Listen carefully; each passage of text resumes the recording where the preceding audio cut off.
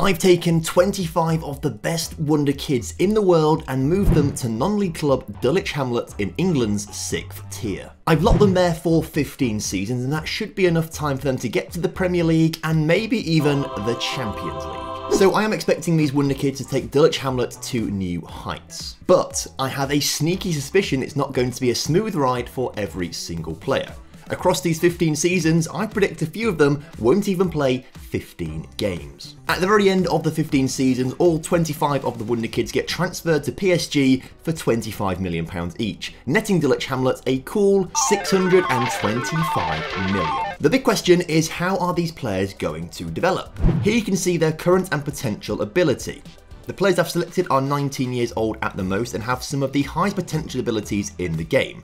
However, as these players are so young, Football Manager randomises their potential ability to be within two set numbers. But we have been pretty lucky with the randomisations, and the potential abilities are pretty high. Some players are close to their potential ability, such as Jude Bellingham, and others have got quite a long way to go, such as Emre Tezgel. So whilst Jude Bellingham might be okay, players like Emre Tezgel might not reach their potential ability, playing way below what they currently should be playing at, and at some of the worst training facilities in the game. There are two key things to note about this experiment, and the first is I've given every single one of these wonder kids a second nationality of English.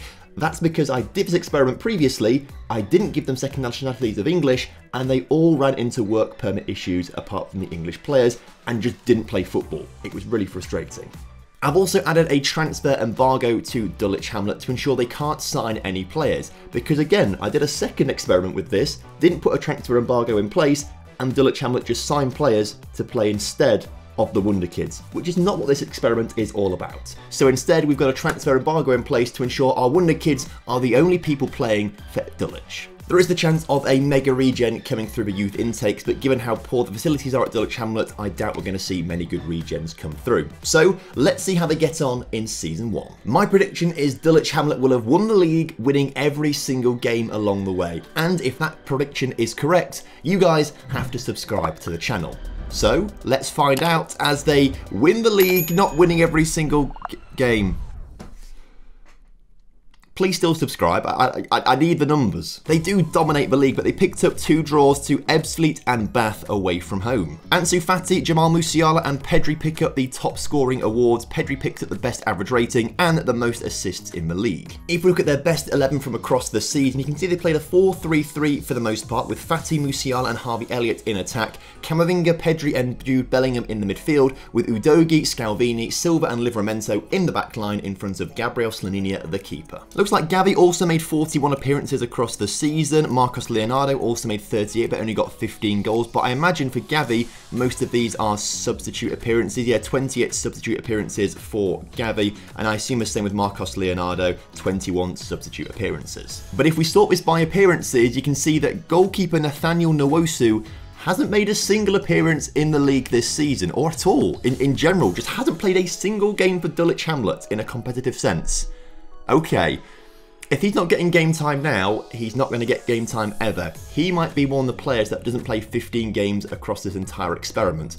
I'm also surprised that Patrick Lanza, the left-back, only made 3 appearances across the season. He's not a bad left-back, to be fair, but clearly they don't want him playing. Florian Wirtz only got 3 starts actually, but made 37 substitute appearances. I suspect he might get a few more games later on down the line, but players like Zina de Bast, 4 starts, 4 substitute appearances, he might be in trouble too. So I suspect that Dulwich Hamlet will win the title in every single division they go to. So we're going to jump to Season 5, which should be the season they have in the Championship, where hopefully we're going to see them promoted to the Premier League. And Dulwich Hamlet have been promoted to the Premier League, but only in 2nd place behind Leeds United. Quite a competitive Championship season with Leeds, Bournemouth, Everton, Stoke, Nottingham Forest, all around the playoff places and the promotion places. So a really tough season there, but Dulwich had enough about them to get themselves promoted.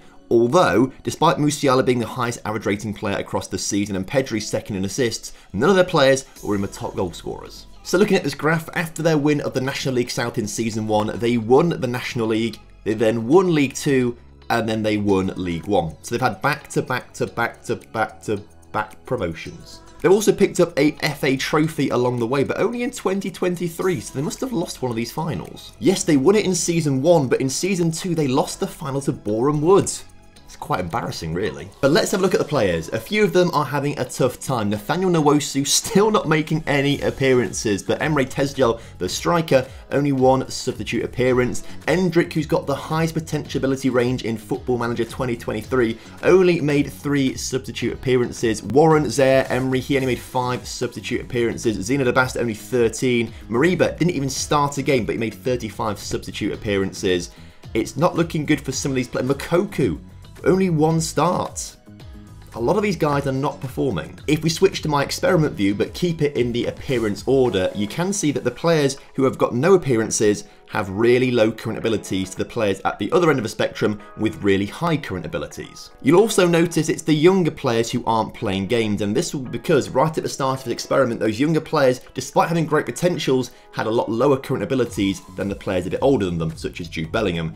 As a result, they weren't getting played because they were rubbish at the time compared to other players, and they've just not been able to develop. Which means, despite them having insane potential abilities, some of the best in the game, they're just not being used. I mean, at 20 years old, okay, Endrick can still turn it around. He can still play a lot of games down the line for Dulwich Hamlet and still improve quite significantly. But Jude Bellingham has just not improved. His current ability is still 155, which is what it was right at the start.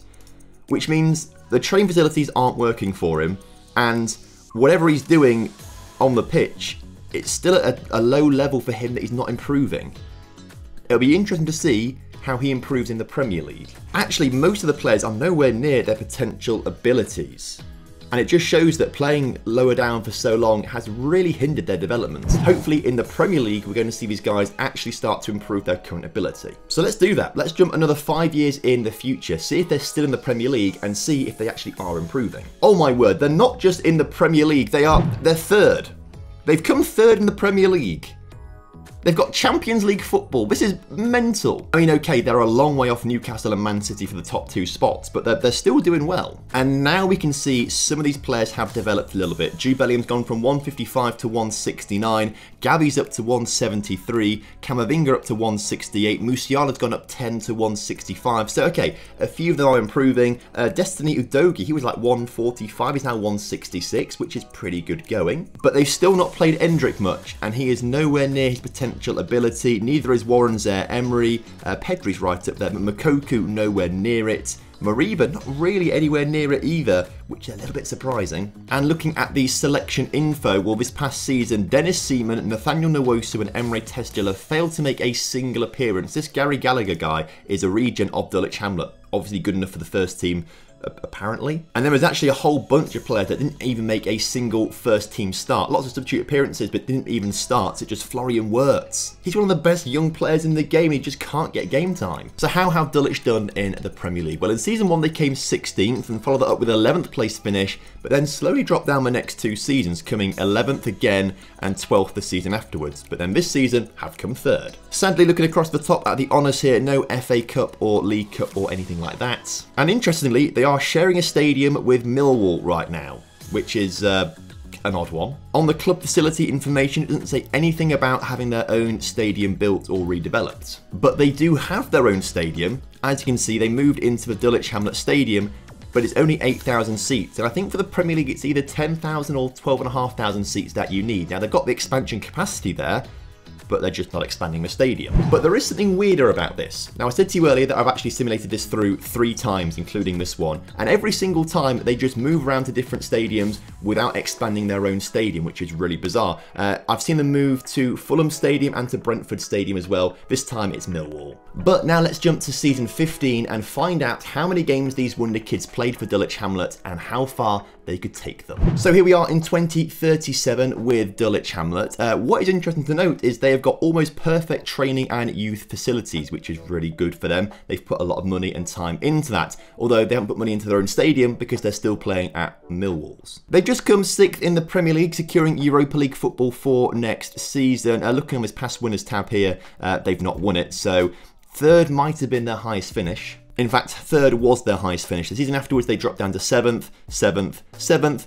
and then 11th, but this season 6th. As you can see, they've not won a single European trophy, which is a bit upsetting because in a different simulation list that I did where actually they signed a ton of other players, they won the Europa Conference League, but of course that wasn't really our WONDERKIDS doing it, it was other players. Let's have a look at the managers first of all. Now I accidentally made myself the manager right at the start. So Paul Barnes was their first manager where he won the National League South and the FA Trophy, then left the role after a year and 3 days. For 12 years, almost 13 years, Tony Mowbray was the manager and he took them all the way to the Premier League. But he retired from management and then Arteta took over for 117 days before being sacked. He played 13 games and lost 8 of them, winning 5, so not a great run for him. He was sacked and since then they've had Marco Rose in charge, who's done a bit better with 16 wins and 5 losses. I'm a big fan of Mikel Arteta's manager history. He's gone from Arsenal to Spain to Porto to PSG to Dulwich Hamlet. Tony Mowbray though did take quite a big drop. He left Sunderland to join Dulwich Hamlet.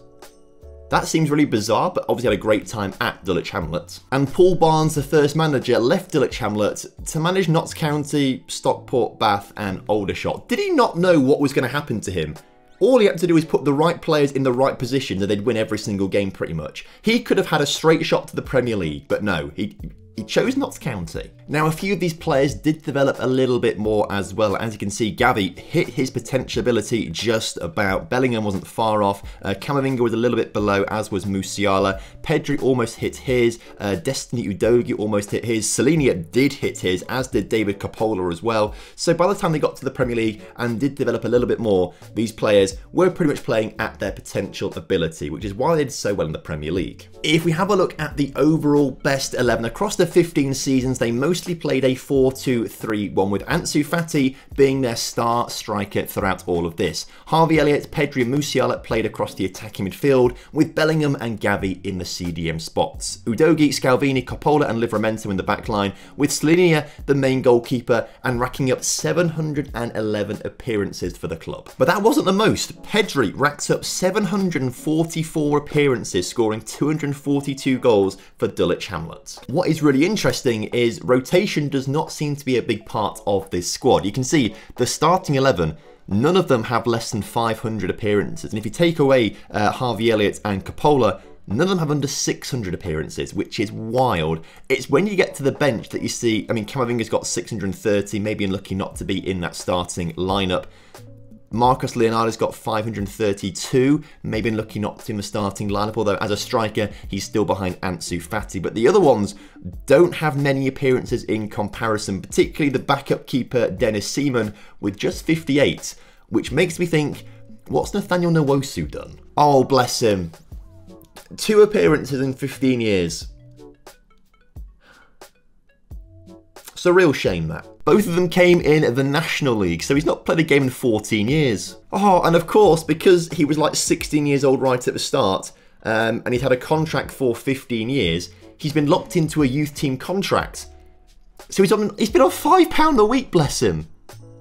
That is breaking the law. I think we need to get HMRC and the coppers into Dulwich Hamlet because there's some dodgy goings on here. Emre Tezgel only made 16 appearances for Dulwich Hamlet, and most of them came in the last 2 seasons. He made 5 appearances in the Premier League last season, and he got his 1 goal of his entire career in the 33-34 season. Now, interestingly, Patrick Lanza, his current ability has dropped off massively. He's only 89 out of 158 that he could be, but he still ended up making 66 appearances for the club. And Zina De Bast, he's only 96 out of 151, but he ended up making 178 appearances for the club. 25 this season alone, despite him being not very good. Perhaps that's maybe because we've got more players weighted towards the attacking areas of the pitch, so players like Tezgel just weren't going to get in a one-striker system, but they had to use more defenders like De Bast and Patrick Lanza when they had injuries and suspensions. Endrick went on to make 213 appearances for the club, but never really did much, and again, he's another player that's almost slave labour on £5 a week. I'm just looking through their competition history as well, and they were runners-up in the Europa League in 2034. Who did they lose the final to?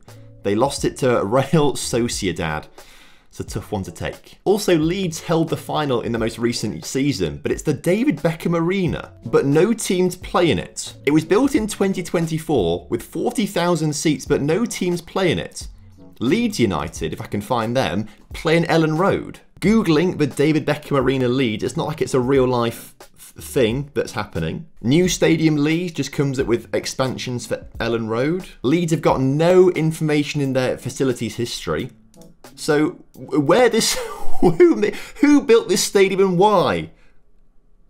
What's it doing in the game? Well, looking past the bizarre stadium stuff, Dulwich Hamlet have done pretty well, and these Wonder Kids have done really well. But it's interesting to see that they had a core group of 11 players or so that played virtually every single game, and everyone else was sort of left to the wayside. If you want to see another video of mine, I recently put the perfect manager in charge of bottom of the National League Scunthorpe United, and the worst manager possible in charge of Arsenal, top of the Premier League, and then we simulated into the future to find out what would happen. That is on screen right now.